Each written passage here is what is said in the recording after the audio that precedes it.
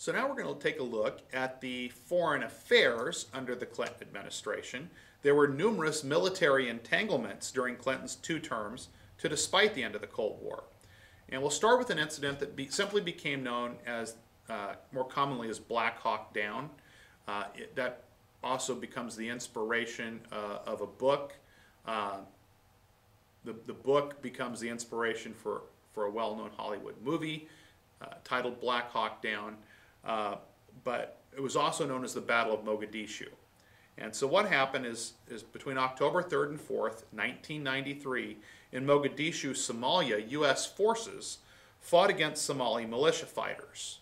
Now, they went in basically to take out a warlord known as Mohammed Farah Aidid, and ultimately they end up engaging in a street battle. 2 U.S. Black Hawk helicopters are shot down by rocket-propelled grenades, leaving soldiers trapped behind enemy lines. They have to try to fight their way out.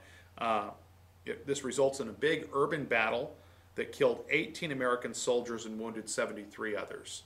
Some of the American soldiers, their bodies were dragged through the streets.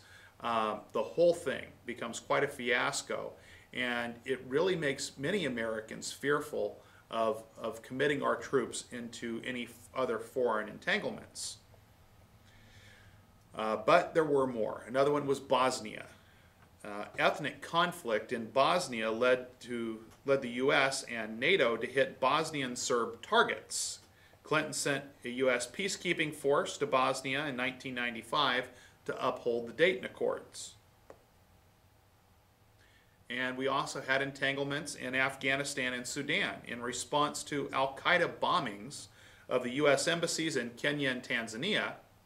Clinton ordered missile strikes against suspected terrorist targets in Afghanistan and Sudan. Now, it just so happens that right about the same time that a lot of this was coming forth, we also had the Clinton scandal was taking place, and there were some critics who suggested that this may be what they call a wag the dog scenario, where possibly Clinton was trying to build some kind of fake crisis to divert attention away from his own scandals.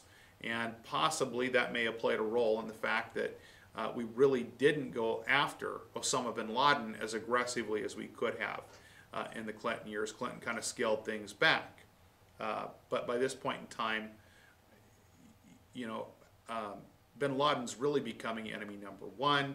He already had tried to carry out a bombing of the World Trade Center during the Clinton administration. That one really largely failed, although they did have an explosion in an underground garage beneath one of the Twin Towers, and it did do some damage, and it was very minor by comparison to the September 11th attacks, but once again it did kind of catch our attention. Obviously these embassy bombings in Kenya and Tanzania also catch our attention. We also were involved once again in Yugoslavia, kind of related to the Bosnia conflict as well, to stop ethnic cleansing, which is basically genocide against Albanians by Serbians. Clinton authorized U.S. support for NATO bombing campaigns in Kosovo.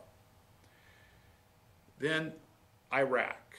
Iraq kind of, even though we went there, we drove Saddam Hussein's forces out of Iraq, we continued to have very tense relations with the administration of Saddam Hussein in Iraq.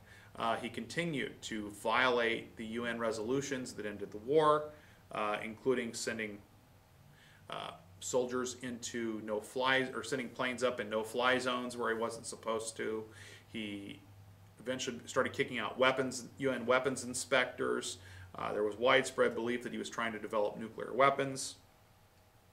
So in the 1998 State of the Union address, Clinton mentioned that Saddam Hussein was trying to develop nuclear weapons.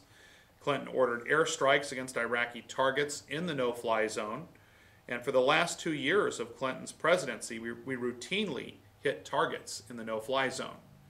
Now, of course, this is all all taking place prior to the administration of George W. Bush, who would take office in 2001, and ultimately under his leadership we would go back to war in Iraq in 2003. So there had been some buildup, though, like I said, during the Clinton administration. Also, in terms of Clinton's foreign policy, he became really the first president to visit Vietnam since the end of the Vietnam War. And this happens in November of 2000, also same month as the 2000 presidential election. So really does this right towards the tail end of his presidency. Overall, Clinton remained very popular, but the Lewinsky scandal did cost him credibility.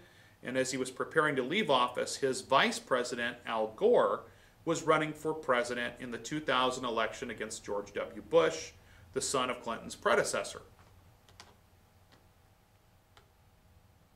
We also